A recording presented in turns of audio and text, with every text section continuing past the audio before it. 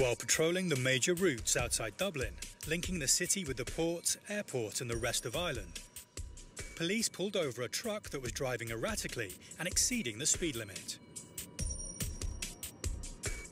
The vehicle was immediately seized and the driver charged with dangerous driving. But suspecting there is more going on with this truck than meets the eye, the police have now called in Senior Transport Officer Seamus Lynch from the Road Safety Authority to investigate. The driver has to comply with certain rules. They're called the driver's hours regulations. So the driver has to take prescribed breaks, he's got to take prescribed daily rest and weekly rest periods. And he's also restricted to a certain number of driving hours. So the purpose of the tachograph then basically is to keep a record of all them breaks, rest periods and driving times. By manipulating the tachograph, they're disguising all of that. You know? Officer Lynch begins his investigation by printing out the distance travelled data from the tachograph, as well as the recorded engine speed. But the data doesn't add up. Now when I look at the vehicle speed here, right, it's telling me that the vehicle never moved. That's fine. The guy could have been at rest that day.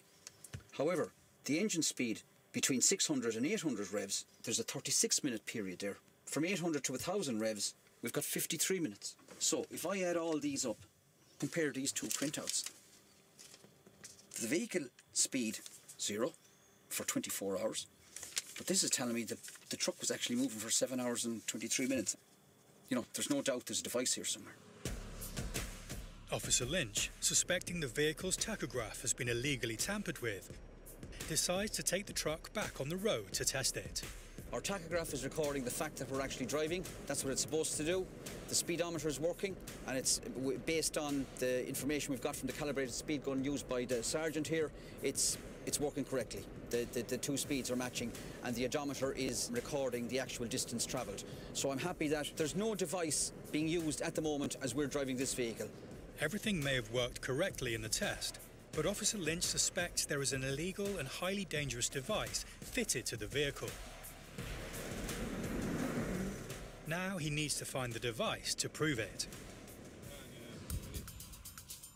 A speeding truck has been seized by the Garda and its driver arrested for dangerous driving.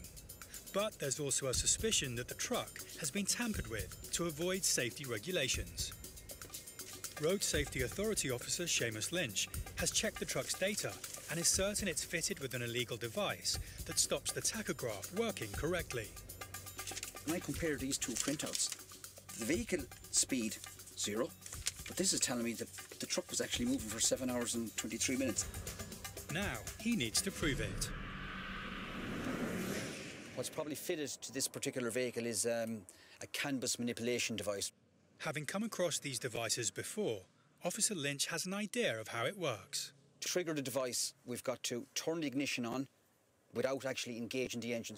Now, Darren, if you want to put your foot on the accelerator, I'll count to 6, 1, 2, 3, 4, 5, 6, starter. The device will be activated, and we will then proceed to drive, and we'll actually see what effect does this device have on the truck. Pulling out there now. You can clearly see the tachograph is not recording driving.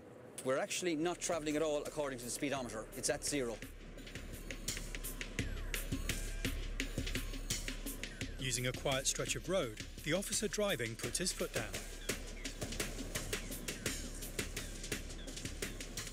We've upped the speed, so let's see what the calibrated gun tells us.